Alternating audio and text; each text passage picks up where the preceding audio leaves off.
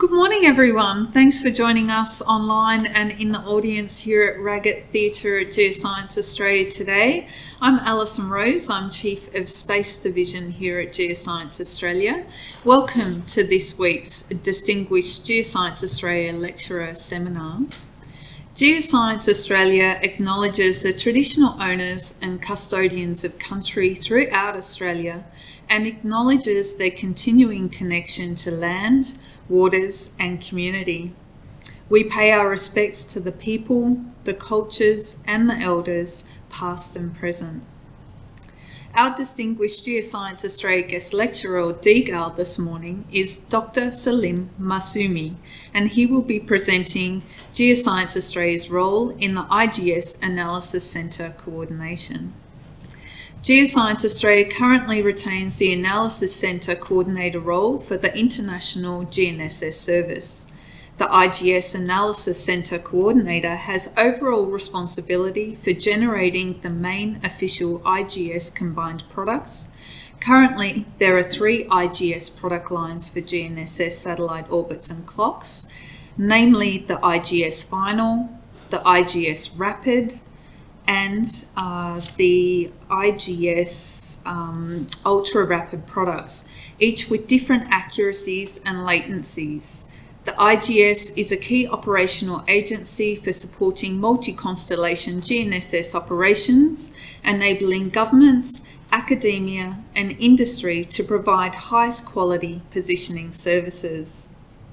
The coordination role is fundamental to the Positioning Australia program and specifically the Ginan Analysis Centre Software to transition into an IGS endorsed, globally recognised analysis centre. This talk introduces GA's role in the IGS Analysis Centre Coordination and the relevance to Positioning Australia and generally Australia operating a GNSS Analysis Centre with an operational Ginan Analysis Centre software as part of the GA Strategy 2028, creating a location-enabled Australia. Now a little bit about our presenter. Dr. Salim Masoumi obtained a PhD in 2017 from the Australian National University Research School of Earth Scientists with a focus on modelling the GNSS observations for improved positioning accuracies. Since then, he has been working in the field of GNSS analysis at Geoscience Australia. He has been the IGS Analysis Centre Coordinator since 2021 and is currently acting GNSS team leader of GA's GNSS Analysis section. So please join me in welcoming Salim to the podium. Over to you, Salim.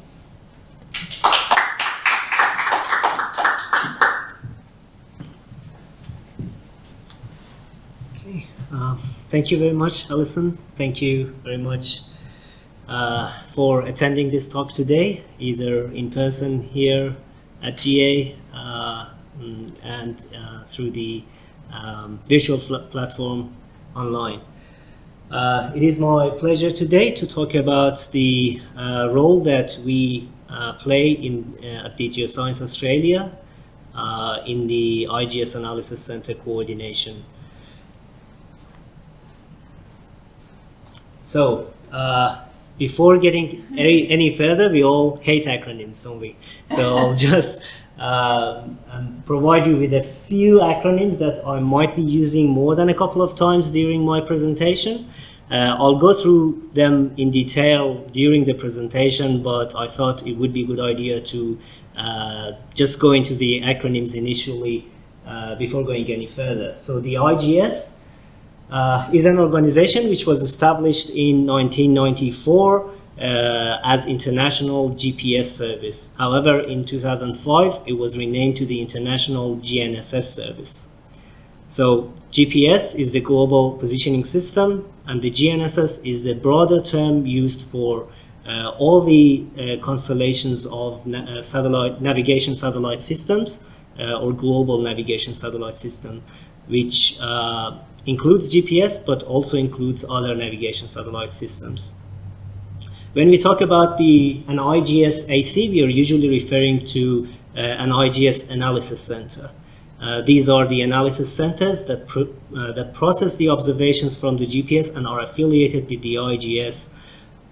When we are talking about the IGS ACC, we are talking about IGS Analysis Centre Coordinator, which is the role that I've been engaged with in the past couple of years.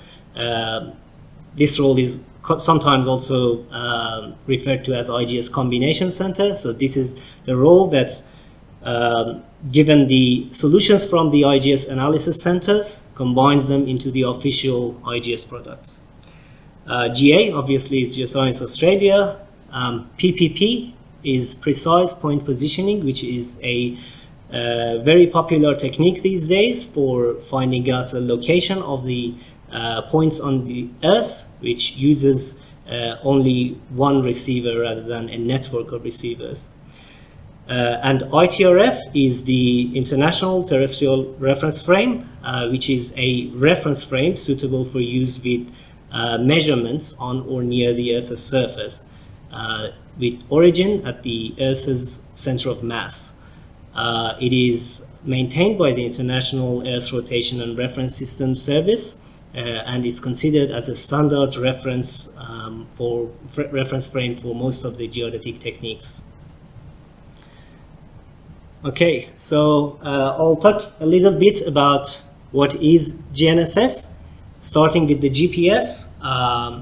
Global Positioning System is a US government-owned positioning system, which includes about currently 32 satellites involving around the Earth at altitudes of around 20,000 kilometers above the Earth's surface.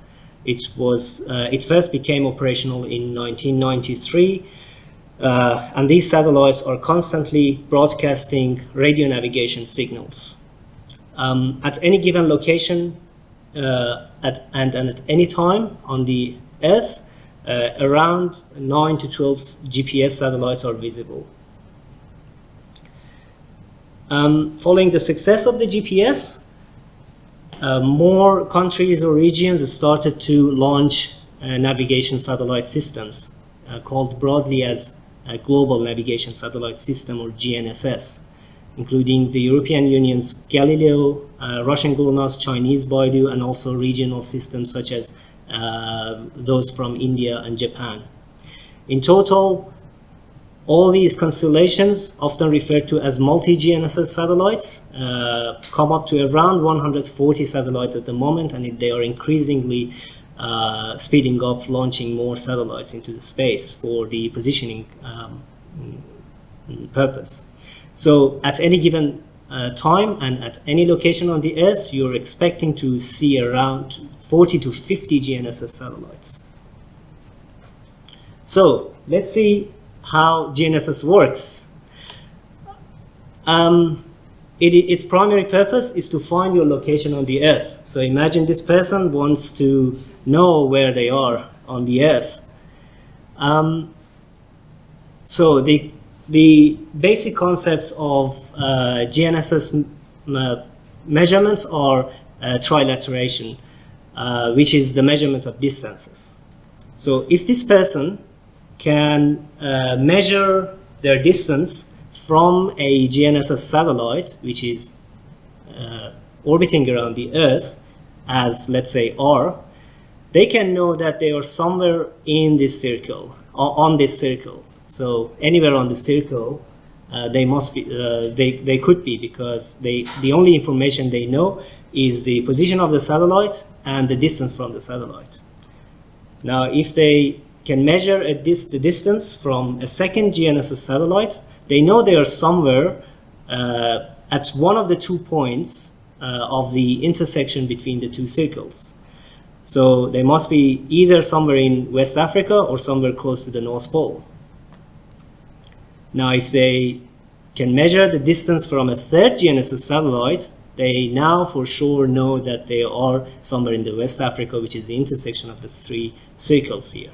So this is a basic concept of the GNSS and now they are happy they know it, although because the satellites are also moving around the Earth, so the time becomes important here. So they need to know when the signal from the satellite well, let me go one step back. In measuring the distance, they need to have a receiver on their hand receiving the signals broadcast or transmitted from the satellites to their receiver, and their receiver can decode this and can measure the distance that the signal has traveled.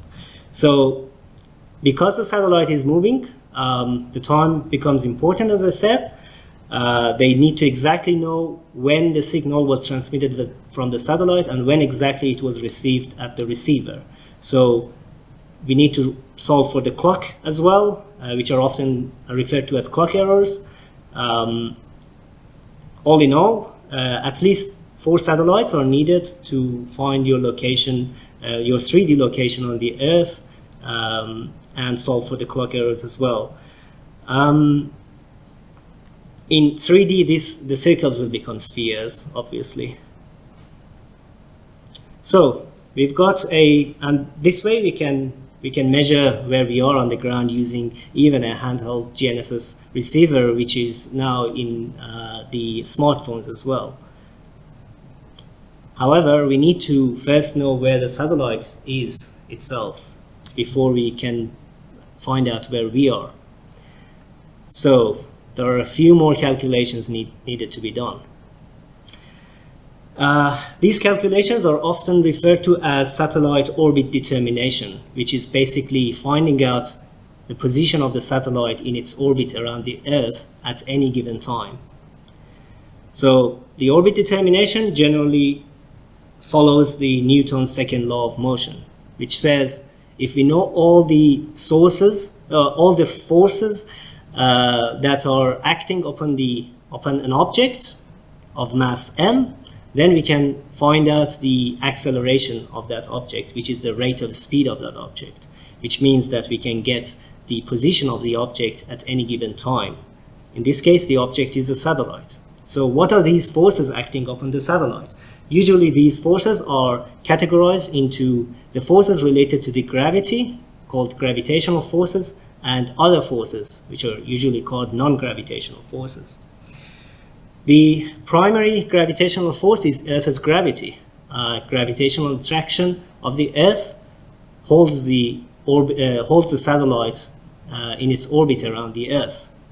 However, the mass inside the Earth is, like any other planet, is not constant and is not homogeneous. Therefore, the gravity depends also on the satellite's location above the Earth. Not only Earth has the impact from the gravity on the satellite, the Sun, the Moon, and other planets also try to pull the satellite towards themselves. Of course, they are too far from the satellite compared to the Earth, so they can't pull the satellite from its orbit. However, they cause fluctuations in the Earth's position, in the satellite's position orbiting around the Earth. Tides are another effect which should be considered when calculating the satellite's orbit. The type of tide that we are mostly familiar with is the ocean tides, where the ocean surface rises when the moon rises due to the gravity from the moon. And this basically moves a vast amount of water mass from one place on the Earth to another place, and this in turn has an effect on the position of the satellite because of the changes in the gravity of the Earth. There are not only oceans that are experiencing tides, the solid Earth also experiences tides. The atmosphere around the Earth experiences similar type of tides.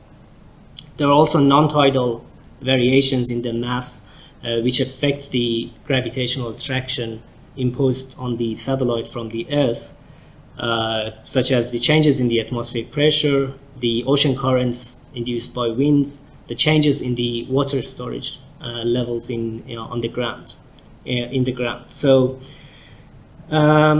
these are sorts of the gravitational forces that need to be accounted for when trying to determine the position of the satellite. There are also non-gravitational forces. For instance, the radiation from the sun pushes an acceleration onto the satellite, and which is usually called as solar radiation pressure, and needs to be calculated. The same solar radiation, when reflected from the Earth, again pushes another acceleration on the satellite, which is often called as Earth radiation pressure.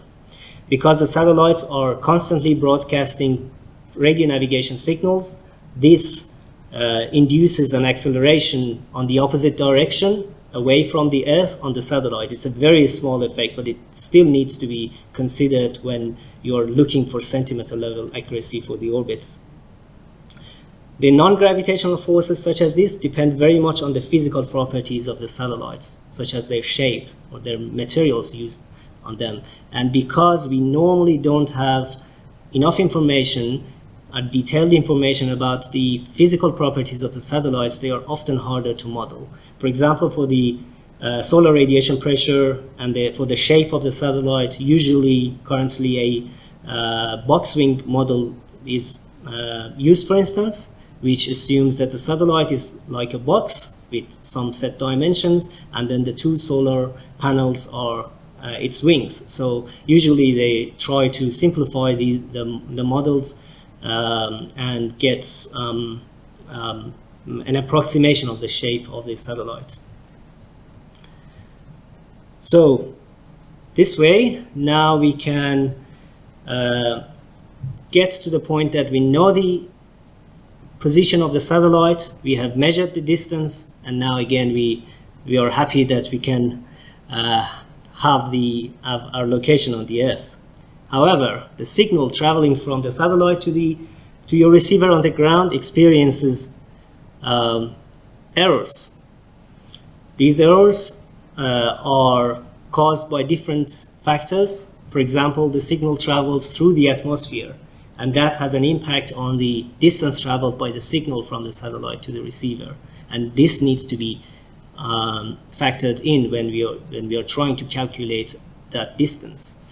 There are also clock errors. Basically, the clocks on the receiver and the clock on the satellite are not synced to a reference clock. So these are sort of errors that happen. There are also hardware bias delays, antenna patterns, for instance, where exactly on the antenna from the satellite the signal is broadcast from, or where exactly the antenna on your receiver is receiving the signals. These are the sort of errors that need to be considered for when you are writing out the equations for solving for this distance or solving for your 3D position. And these are the sort of parameters that need to be estimated during your positioning processing. And this is the sort of thing that usually the GNSS processing software do. For instance, okay, we know, for instance, the Ginan GNSS processing software that is being developed at the moment as part of the Positioning Australia program in Geoscience Australia does that sort of processing, and it aims for providing 3 to 5 centimeter accuracy of positioning to the end users. So talking about the Ginan and the Positioning Australia, I'll just give a brief overview of the Positioning Australia as part of the Geoscience Australia Strategy 2028, creating a location-enabled Australia. Positioning Australia has a role to lead and coordinate a whole-of-government positioning capability that is integrated well with the positioning, navigation and timing, lead and strengthen governance of positioning in Australia through coordination on geodesy and positioning standards, capabilities, advice and information in national and international forums. Position verification is another role, sustaining and improving the Australian geospatial reference system, and also deliver and enable access to the precise positioning information. So one of these international forum that the Positioning Australia contributes to is the International GNSS Service. The International GNSS Service, or IGS, is the world's largest GNSS organization with over 25 years of history of advocating for and providing freely and openly available high-precision GNSS data and products. The IGS consists of over 300 associate members representing over 45 countries or regions and over 200 contributing organizations. Its mission is to provide, on an openly available basis, the highest quality GNSS data, products, and services in support of the terrestrial reference frame, Earth observational research, positioning, navigation, and timing, and other applications benefiting science and society. So the IGS is one of the 4 space geodesy international services and techniques under the umbrella of the International Association of Geodesy and the Global Geodetic Observing System. The other 3 being SLR, VLBI, and DORIS. The IGS, as part of its strategy 2020 plus, follows 3 main goals: achieve multi-GNSS technical excellence, strengthen outreach and engagement, and build sustainability and resilience. So how does the Geoscience Australia contribute and participate in the IGS? We have 8 associate members in the IGS across all the 4 different sections of the Positioning Australia branch. We have 5 active working group members in the IGS, in the Antenna Working Group, PPP, Real-Time, Reference Frame, and Ionosphere Working Group. We have 2 governing board members, and GA is a regional data center for the IGS as the Asia-Pacific Reference Frame data center. So one of those 2 governing board members is related to the IGS Analysis Centre Coordination, and that's what I have been involved in for the past couple of years. So I'll go through the IGS analysis centers and the role that the coordinator plays.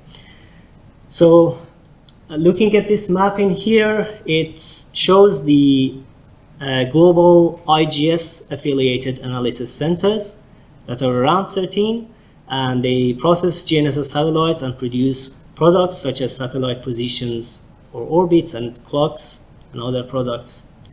You can clearly see a bias towards the northern hemisphere. Not all of the IGS analysis centers are currently in the northern hemisphere.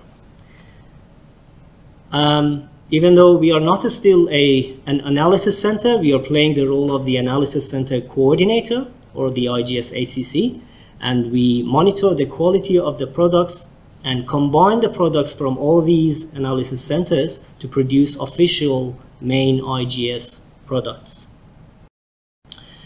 The IGS ACC also has overall responsibility for coordinating the changes, developments, and improvements within the contributing analysis centers to produce the IGS products using the latest models and standards.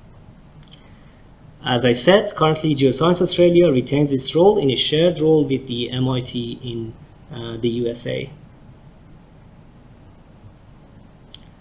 So, we just had a look at the IGS organization and how the analysis centers work together. So we want to go a little bit further than that and see what exactly goes from collecting raw data in the GNSS stations to the end users. So we know we can measure the location on Earth using a GNSS receiver. There are GNSS receivers that are permanently mounted on the ground, which are often referred to as GNSS reference stations, like this one, which is in Mount Stromlo Observatory, just outside Canberra.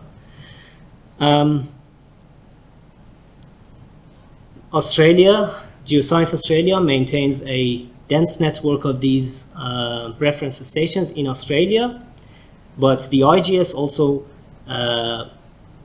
some of those GNSS reference stations are contributing to the IGS, and in total globally there are more than 500 global GNSS reference stations from all sorts of different countries and regions that are contributing to the IGS network, as you can see in the map in here. So this network of more than 500 global GNSS stations are constantly tracking the GNSS satellites data. So basically they're tracking the signals from the GNSS satellites on a constant basis. And they submit their raw data of the measurements from the signals to the IGS data centers. What happens then is the IGS analysis centers receive these data and process them using their own software and models. And they each produce a set of products or solutions for the satellite orbits, satellite clocks, troposphere, other stuff. And they submit them back to the IGS data centers.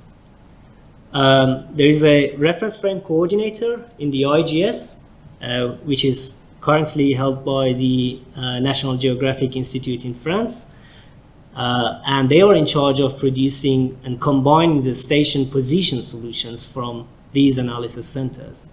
And these station positions contribute to the reference frame or to the International Terrestrial Reference Frame. So they combine them, put them back to the data centers, and then it comes our role as the IGS Analysis Centre Coordinator or Combination Center. We combine the satellite orbits and clocks from the analysis centers, which are aligned to the reference frame provided by the reference frame coordinator, and provide the official IGS orbits and clocks, and submit them back to the data centers, and users, a vast range of users can then use the IGS products, from industry to academia to governments. For instance, here in GA, for our online positioning service, which is called OSPOS, we use some of the IGS products. The Ginan development team are currently using some of the IGS product. Our Asia Pacific reference frame or APREF solutions are using some of the IGS products. And the IGS products are, as I said, contributing to the International Terrestrial Reference Frame, and that is being used as in the Australian Geospatial Reference Frame as well. We also use them for other auxiliary products, like the troposphere products that we are providing to the Bureau of Meteorology as well. So these plot series in here are an example of the time series of the positions from the Asia Pacific reference frame produced in the GA. And in these time series of the positions, or in these position estimations, we use the IGS products as well. So the IGS analysis centers do process the GNSS data, and they do produce their own solutions of orbits. Why do we need a combination of them? Well, redundancy is a key factor in here. So we can't rely on only one analysis center. Let's say today one analysis center goes down, the internet goes down over there, so they can't produce anything. So we need to have redundancy so that we can provide the IGS products on a continuous basis. Also, there might be gaps, there might be outliers in the IGS Analysis Centre products. So by combining them, we want to cover those gaps and remove those outliers before having the most possible accurate IGS products.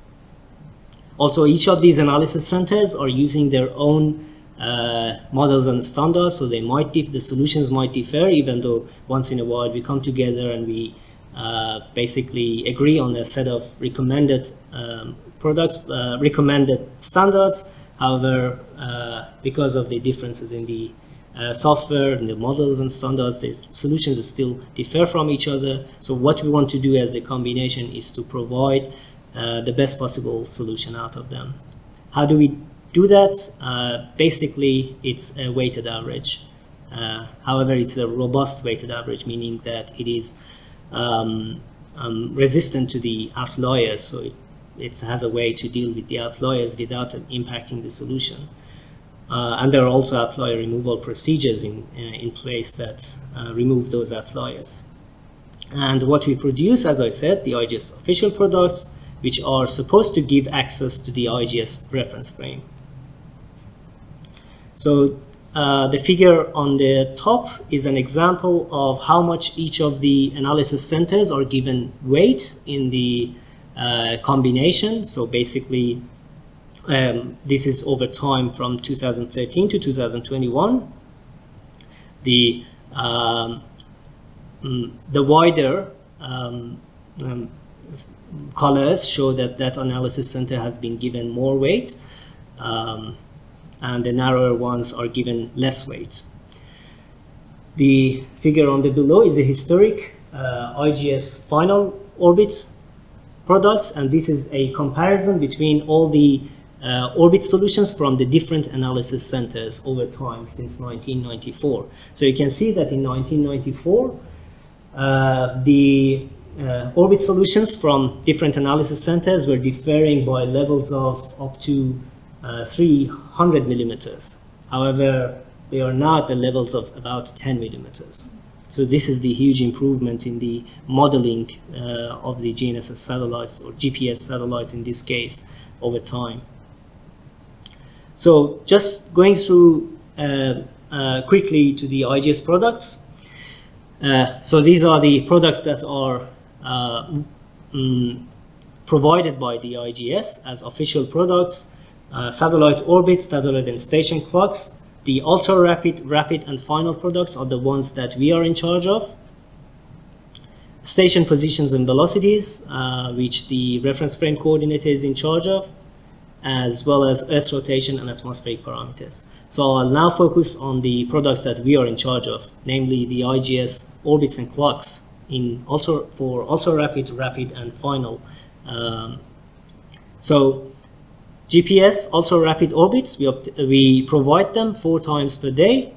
They usually have spanned 48 hours of data, the first 24 hours being the observed half with a latency of 3 to 9 hours. The second half is basically a real-time prediction for the next 24 hours. Accuracy of these orbits for the observed half are about 3 centimeters, and for the predicted half are about 5 centimeters. So we are talking about 5 centimeters, 3 to 5 centimeter accuracy for the position of these satellites around the Earth. So the figures in here are showing the accuracy of the IGS ultra-rapid orbits as compared to the IGS rapid orbits, which are the next most accurate products from the IGS. So again, since about 2001, you can see the improvement in the accuracy of the ultra-rapid orbits. For the observed half, the accuracy levels are below 10 millimeters compared to the IGS Rapid. For the predicted half, it's I think mostly around 40 millimeters of accuracy compared to the IGS Rapid. Then we have the GPS Rapid orbits and clocks, which we provide on a daily basis with a latency of 17 to 41 hours. The accuracy of these orbits are around 2.5 centimeters, and the accuracy of the clocks are around 25 picoseconds. Just for your reference, 30 picosecond clock as a rule of thumb is equivalent to about 9 millimeter in error in the range. So the figures in here are the comparison of the solutions from the different analysis centers for the rapid orbits on the left and the rapid clocks on the right. So the rapid orbits, you can see that the centers are consistent at the levels of around 10 millimeters with each other. There are a few solutions that are higher than this, but keep in mind that these solutions are not being weighted in the IGS official combinations, only for the comparisons we've brought them here. Clocks are consistent with each other at levels of between 10 to 20 picoseconds, and then again a few solutions are having more inconsistent clocks that are not being used in the IGS official combinations. Finally, we have the GPS Final orbits and clocks, which we provide on a weekly basis with a latency of 12 to 18 days. The accuracy of these orbits are around 2.5 centimeters, and the clocks 20 picoseconds. These final orbits, the extra time we are giving the analysis centers to process for almost 2 weeks, more than 2 weeks, basically 2 to 3 weeks, allows the analysis centers to implement the highest accuracy models and standards in their solutions. So these are supposed to be the highest quality products of the IGS. So again, you can see the final orbits, consistencies between the different analysis centers, which are around the levels of 10 millimeters, and the clocks being around the level of 10 to 20 picoseconds. In addition to the 3 sets of IGS operational products, once every few years we do a set of reprocessing campaigns. So the first reprocessing campaign of the IGS, called Repro 1, occurred at around the year 2010, the second in 2015, and the most recent one, Repro 3, started in 2019 and was just completed recently. So in each of these reprocessing campaigns, the analysis centers reprocess the whole history of GNSS data since 1994 with the latest models and standards. So starting with each campaign, usually the analysis centers come together in a few workshops and they discuss the latest models and standards regarding the orbit determination, regarding the finding out the locations of the stations on the Earth, and they come up with a set of recommendations for the best models and standards to use. And then each of the analysis center will go their way. They start processing the historic data. Once they have completed this task, they submit them to the reference frame coordinator and the analysis center coordinator, just the same as with the operational products, and we combine the products to provide the reprocessed products of the IGS. These reprocessed products usually contribute to a new version of the International Terrestrial Reference Frame. Also, after each reprocessing, we usually start transitioning to the latest models and standards that we agreed on in the past repro. So, looking at the repro 3, I would list briefly 2 most important improvements of the repro 3 compared to the previous repros. For the first time, we have used the multi-GNSS, so at least a few analysis centers have processed 3 constellations, GPS, Galileo, and GLONASS, for the repro 3.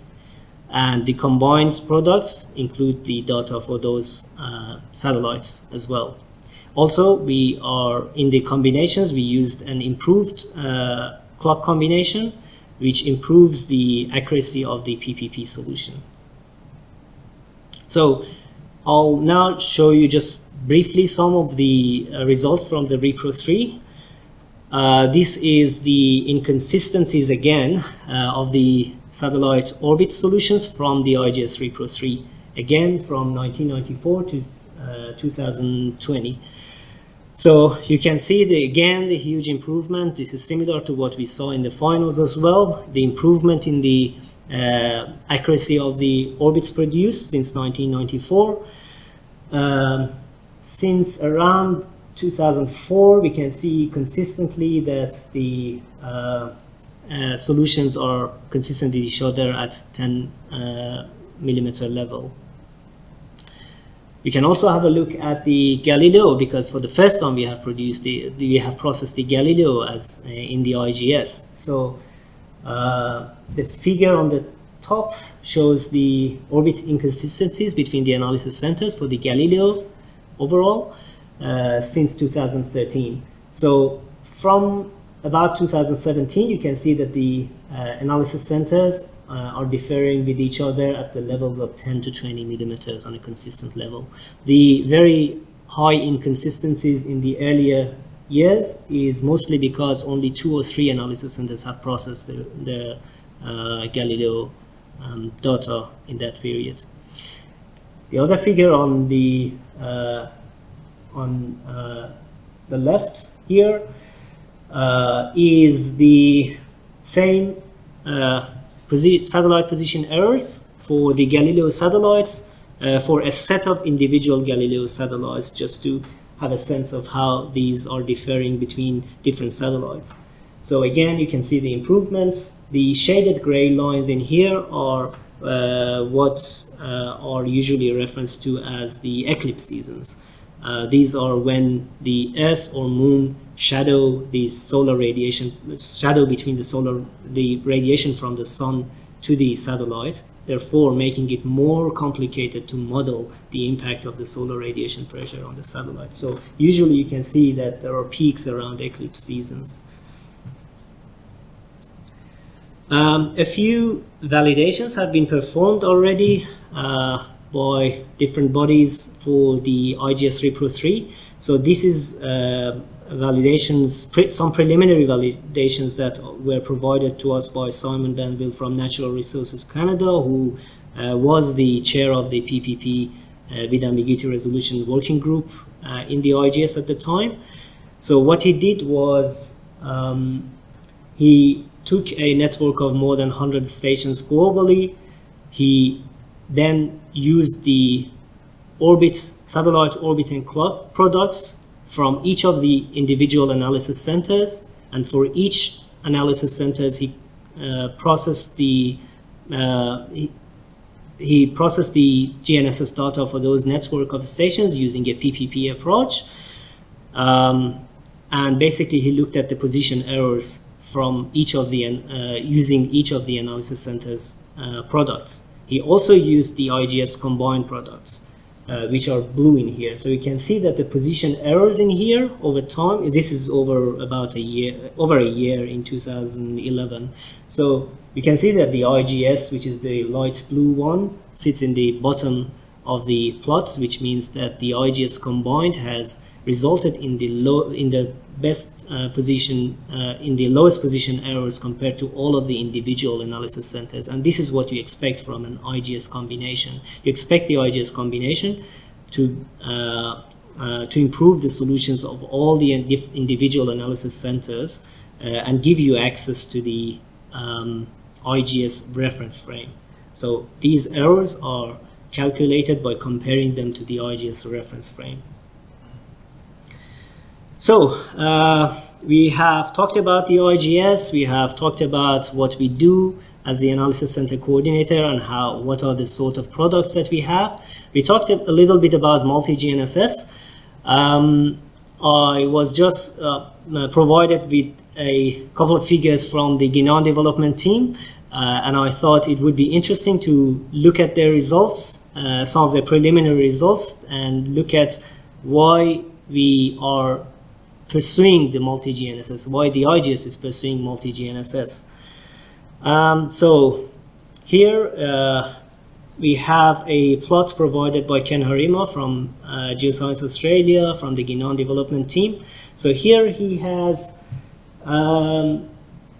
performed a PPP solution, which means a positioning solution. And this is a kinematic solution, so basically over time we can see the improved position. So what he does is he starts with getting data from the GNSS satellites. Initially the position that is estimated from that data is not of very high accuracy, but over time as we collect more information, the position errors go down. And this time where the position errors go down by a certain level of accuracy is usually referred to as convergence time. So you can see that initially the errors, this is the horizontal position errors. You can see that initially the errors are at levels of about 1 meters, but as the time goes by, the position errors go down. So if you look at the GPS only solution, which is the blue line on the top, you can see after about 3 hours, the position errors are still above 1 centimeter level in this specific case. So if we now use some of the multi-GNSS satellites, for example, the 3 constellation, which is the brown line in here, you can see that after 3 hours, the position errors go down to below 1 centimeter. And if we use all the 5 available GNSS constellation, including the GPS GLONASS Galileo and QZSS, sorry, 4 constellations, we can even see improvements of down to about 5 centimeter accuracies. And this is a similar plot about the position error in the height. So again, we can observe the similar impact on the height as well. So this clearly shows how the multi-GNSS will impact on the positioning precision.